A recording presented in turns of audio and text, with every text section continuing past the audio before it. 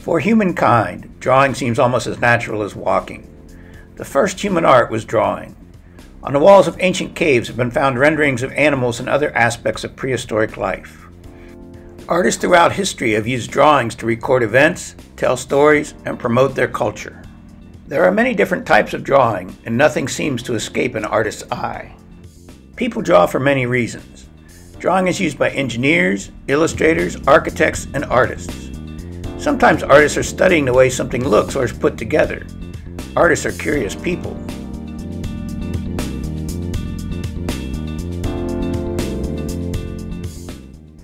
Others use drawing to plan out compositions for paintings or other artworks. Many artists use drawing to express abstract ideas, strong feelings, or even their inner demons.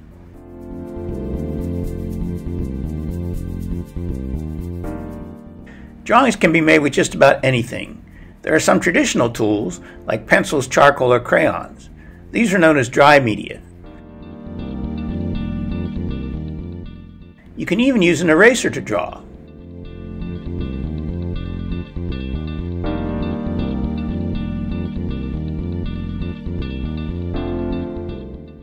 Artists also use ink, paint, and watercolor to make drawings. Each of these media create different visual effects.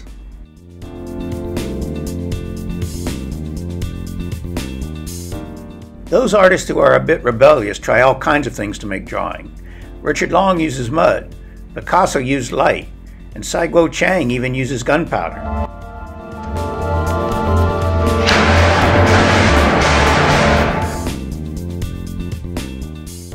Using different styles of lines can make your drawings more visually dynamic. Whether delicate, thick, thin, curvy, or bold, lines help create and contain form.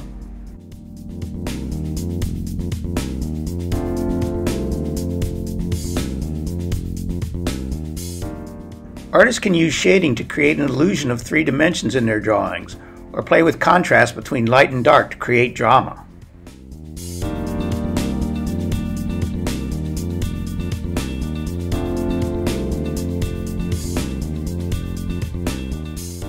Drawing is a great way to show the texture of objects, but texture can also be used in an abstract way.